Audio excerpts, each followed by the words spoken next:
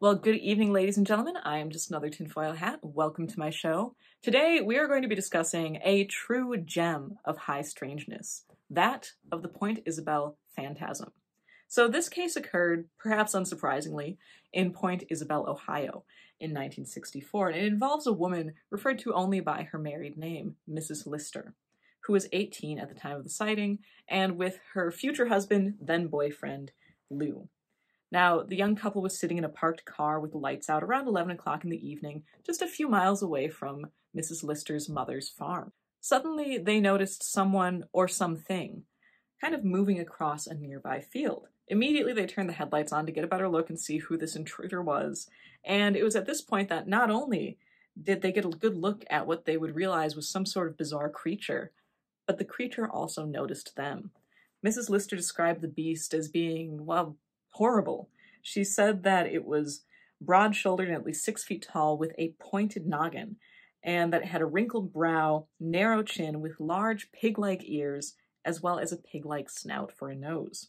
Add into this fanged teeth and glowing orange eyes, and yeah, you have a face that sounds fairly horrible indeed. The whole creature was covered in kind of fuzzy fur, and she said that it had human-like hands. However, the worst of it was far from over. As soon as they flicked on the headlights, Mrs. Lister said that it did appear like it noticed them and immediately proceeded to approach the vehicle. However, it didn't just simply lope over to the car unhindered. It bounded over in large hops or leaps, even moving through 3 strands of barbed wire. When it finally made it close to the car, Mrs. Lister said that she screamed. The creature seemed to be taken aback by this, but not for long. It drew back and then immediately lunged forward as though it meant to go through the windshield and grab Lou. Now, if you can believe it, this is where things get even weirder. The young couple tried, and apparently failed, to roll up the windows. Lou reached over to start the car and, according to Mrs. Lister, it didn't start. At least she claims that she didn't know if it started or not, but they continued to just sit there for a couple of minutes instead of making a speedy escape, so it's safe to assume that the car didn't start. Now, the vagueness around the memories comes from the fact that Mrs. Lister claims that she felt like she was being hypnotized by the creature's bright orange eyes, which she said focused into her own eyes.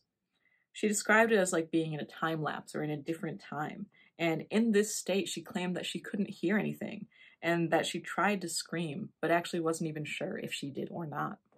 Now, bearing this strange, kind of vaguely sleep paralysis or hypnagogic state in mind, we come to the truly odd denouement of the encounter. Mrs. Lister said that amid all of this action, trying to get into the car and hypnotizing her with its eyes, the creature dropped down suddenly into a crouch, as though in slow motion. Its hands turned into paws, and it transitioned into a quadruped position. As soon as this was accomplished, it simply vanished. So where do we start with this truly bizarre encounter?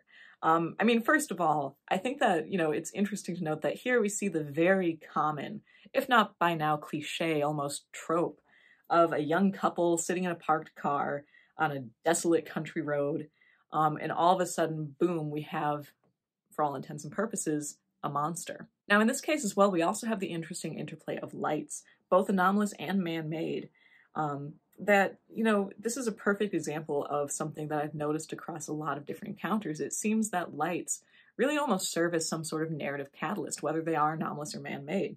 Now, of course, in this case, the man-made lights, the headlights, they really serve as kind of the beginning of the encounter. They see this form walking over the field, but it's not until they turn on the headlights and the lights fall on the creature that it springs into action.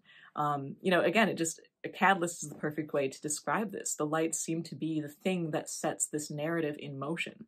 Now, of course, could it be that, like many creatures, the lights attracted its attention. Instead of being afraid, it came over to see what the matter was? Of course that could be. But to me, it does seem to be evidence of sort of this general narrative scheme to these different anomalous encounters, which tend to share certain similarities one with the other. Now, of course, man-made lights are not the only light source in the story. We also have the creature's glowing orange eyes. Now, if the headlights kind of activated the narrative, the glowing eyes activated something else, and that was an almost hypnotic-like state in the young witness, possibly witnesses, considering that both of the young couple were unable to roll up their windows. Again, it really seems to me that lights are one of the great keys to anomalous experiences, and of course I tend to agree with John Keel and many other researchers in believing that they seem to be a fundamental part of the experience. Now, speaking of unreality, one of the main features of this case that launches it right into the territory of the Twilight Zone has got to be the shape-shifting, the changing shape of the being right in front of the frightened witnesses. Now, of course, the absolute first thing that this calls to mind is a handful of reports across the fantastic work of the late, great Linda Godfrey regarding cases mainly involving kind of dogman or man-wolf type beings, which appear to change shape right in front of a person's eyes. Now, this distinction in this case, especially of the beast's human-like hands changing into something more paw-like or claw-like, combined with kind of the fang-like teeth, really seems to launch it kind of close to werewolf land. Combine that with the fact that it apparently moved through 3 strands of barbed wire and then ended the whole affair by simply vanishing. This really seems like something a little spookier than your friendly neighborhood hominid. Now, I know the concept of a shape-shifting and vanishing beast sounds decidedly fantastical, but it raises a really interesting point. There are countless sightings of UFOs that are said to change shape or simply vanish. It's pretty much a calling card of ghosts to vanish into thin air or float through walls and other solid objects.